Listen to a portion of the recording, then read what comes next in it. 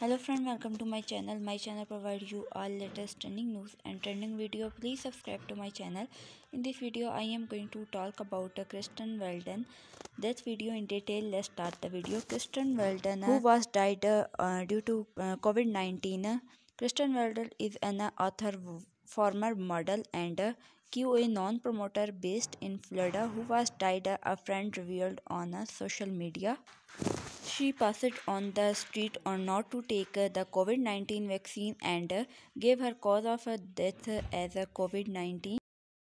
You can find Weldon Instagram page on week before her death in January 2020. She posted a photo showing her looked up who oxygen to oxygen in a hospital bed and wrote almost died at hospital. Please like and share my video. Thanks for watching.